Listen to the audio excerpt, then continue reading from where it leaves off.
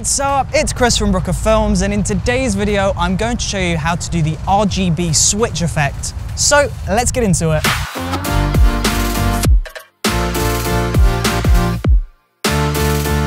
Now this effect is also known as Chromatic Aberration, and this is just the process of separating the red, the green and the blue channels and overlapping them on top of each other. This can be used as a really creative music video effect, and it can really help to add a lot of style and a lot of character to your films. The good thing about this effect is you don't need any specific editing software to be able to do this. You just need to have a multi-track video editor. So for this example, I'm going to show you how to do it in Adobe Premiere Pro. So let's load up our editor and get to work. Once you have loaded up your video editor of choice, we just need to import some footage to begin this effect on. So we're going to go over to the Import Media to Start tab. We're going to create a brand new bin. So that's by pressing this new bin button here. Rename this to footage. And then we're just going to go inside that folder and we're just going to import our footage. So we're going to double click, press import. And now we're just going to navigate through our Finder and we're just going to go through and find our video files. Now once you've found these and you've imported these into your folder, we just need to create a brand new sequence. So for this, I'm just going to select this video clip here. I'm going to double click and I'm just going to select new sequence from clip. Now that's created this sequence here.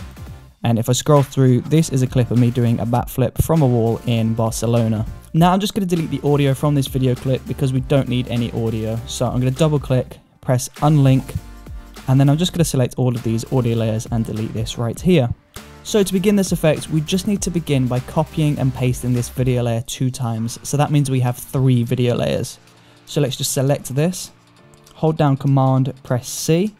We're going to lock the first video layer and then we're going to press Command V, go back to the very beginning, lock the second video layer and hold Command V again. Perfect, and that's created 3 video layers. So now from here, we just want to go over to our effects tab over here. And now from here, we just want to search for RGB, and that's going to bring up RGB color balance. So from here, we're just going to drag this onto our first video layer, and we're going to go over to the effect controls. Now from here, you can see all of these are set to 39, 39, and 39. But we're going to begin by taking green down to 0, and we're going to drop blue down to 0 also.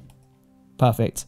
Now we want to move on to the second video layer, and we want to drag that effect onto the second video layer.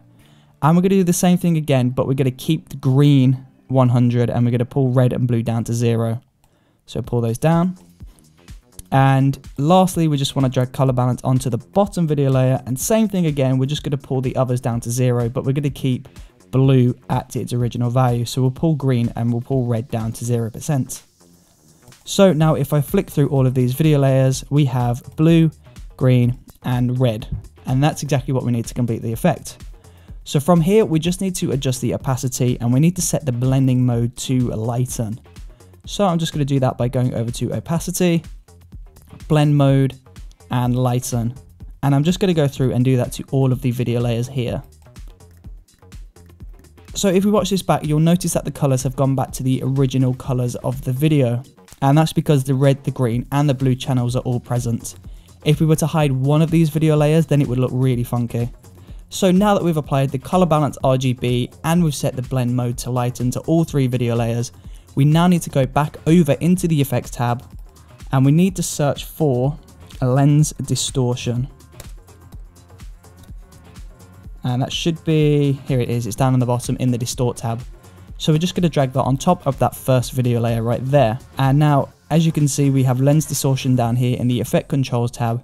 And I'm just going to pull the curvature down to a specific value. So I'm going to keep it subtle for this example. I'm going to go down to -10, but feel free to get as creative as you like. You can get some really interesting results if you take this all the way down to -100. But for now, we'll keep this at -10. We're going to do the same thing again for the next video layer. So we're going to go down to video layer 2. We'll drag lens distortion onto that layer. And we're going to pull down the curvature. Now, in order to see this effect, we need the curvature to be a different amount to the one on the top. So we're not going to do -10 on this one. We're going to do a slightly different value. So let's do -18. And now, last time, we're going to drag lens distortion onto the bottom video layer, go up to effect controls, and we're going to pull the curvature down to around, let's keep it subtle. Let's go down to -5. Now that is it, that is the RGB effect complete. As you can see, all of the colors are bleeding out from this building, bleeding from the wall, the people, the palm trees. It all looks really awesome. But if you wanted to create a more trippy and more insane video effect, then we can just pull down on the curvature even further to create an awesome effect. So let's pull down the curvature on this top video layer down to -80. We'll go down to the second layer, we'll pull this down to -50, let's go 64. And then the bottom layer, we'll pull this down to a -72. And now if we watch this back, that has created an insane, really trippy video effect, which looks really awesome. This would be really good if you're doing a scene in like a music video where somebody's on drugs or some sort of like hallucination scene. It looks really cool. And if you use it correctly in your video projects, then this can look really awesome and it can look really cool.